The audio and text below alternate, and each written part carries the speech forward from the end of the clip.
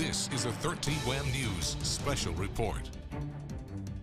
A Monroe County grand jury handed up an indictment against Lovely A. Warren. Rochester's mayor, Lovely Warren, charged today with violating state campaign finance laws and scheming to defraud. Charges the mayor has repeatedly denied. I believe that this is a political witch hunt. This is not political. I am the chief law enforcement officer for Monroe County. I was presented with an investigation. I reviewed the facts. Lovely Warren remains Rochester's mayor today. She will be arraigned on those felony charges Monday. Good afternoon. I'm Jenny Ryan. We will return to that baseball game after this brief news update. The indictment handed up today also names the city's finance director and the treasurer of the mayor's political action committee, Rosalind Brooks Harris. Also named Albert Jones, the mayor's campaign treasurer. These charges are connected to the mayor's re-election campaign in 2017. Today's indictment's the result of a 2-year investigation by the State Board of Elections and the DA's office. We have team coverage now, beginning with Andrew Banis. Yeah, Jenny, this comes after a series of complaints were made to the New York State Board of Election Division of Law Enforcement between April and November of 2017. Today's announcement of felony charges against Mayor Lovely Warren and 2 former campaign officials, Albert Jones Jr. and Rosalind Brooks Harris, follows a series of complaints made to the State Board of Elections between April and November of 2017 about allegations of campaign finances being mishandled during the mayor's re-election campaign. We are here this afternoon to update the community on the conclusion of an investigation that has had much speculation over the years.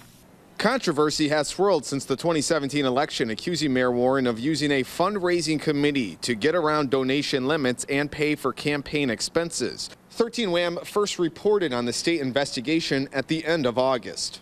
At the time, Mayor Warren had this to say about the campaign finance allegations. That this is a political witch hunt. This is not political. I am the chief law enforcement officer for Monroe County.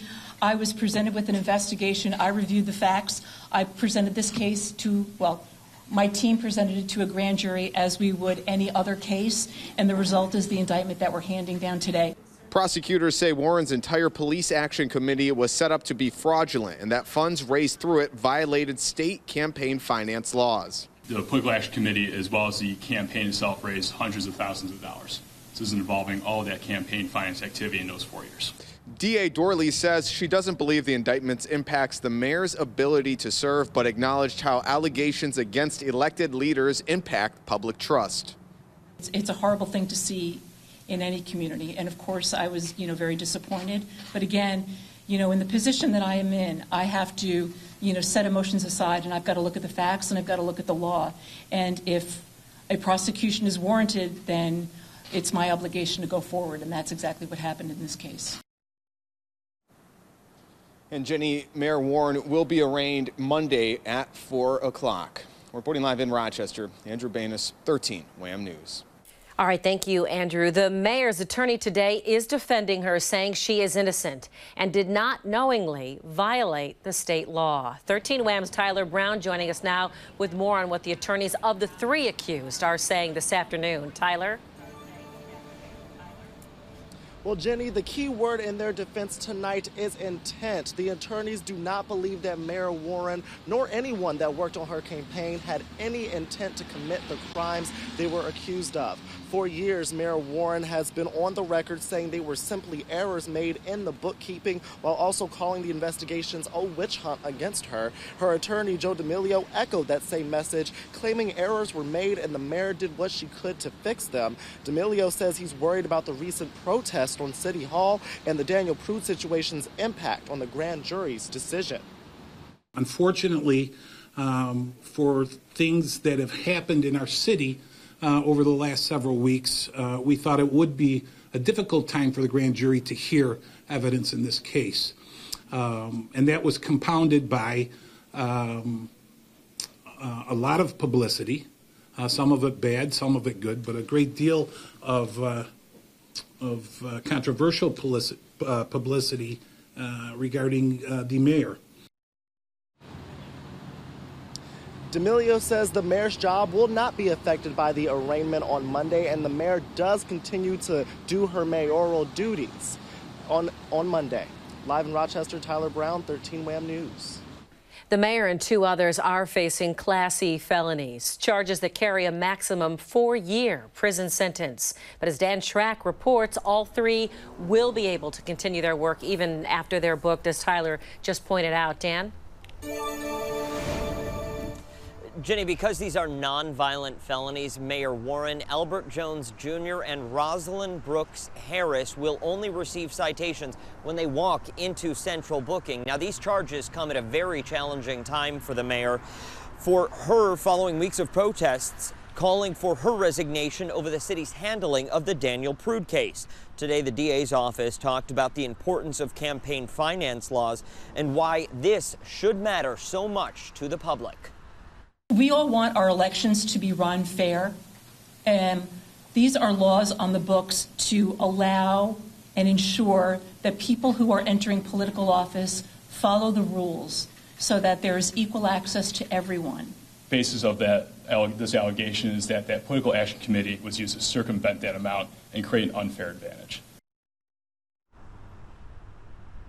Now, if the mayor is found guilty on at least one of these felony charges, she would lose her law license. It's not clear at this point in time if she would be required to resign.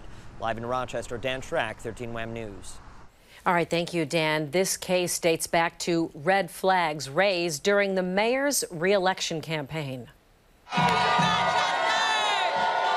Mayor Warren was just 2 years into her first term, and work was already underway on her re-election.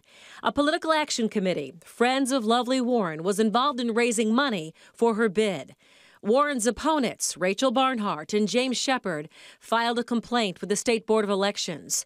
They claimed the Warren campaign was improperly moving money between campaign committees to skirt contribution limits. A 13 WHAM analysis of Warren's campaign and PAC filings took a look at the top 20 donors over 4 years.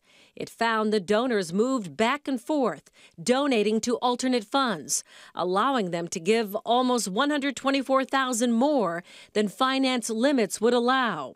Together, the State Board of Elections and District Attorney's Office began their work investigating those claims, issuing subpoenas, and putting the case before the grand jury. And those indictments handed down today. This afternoon, a statement from City Council President Loretta Scott reads in part, "I'm saddened by this news. I believe in due process and that everyone is innocent until proven otherwise. I want to assure the community that the business of the city will continue uninterrupted." Wrapping up our coverage, a Monroe County grand jury has voted to indict Mayor Warren and 2 former campaign officials on 2 felony counts related to allegations of campaign finances being mishandled during her re-election bid in 2017.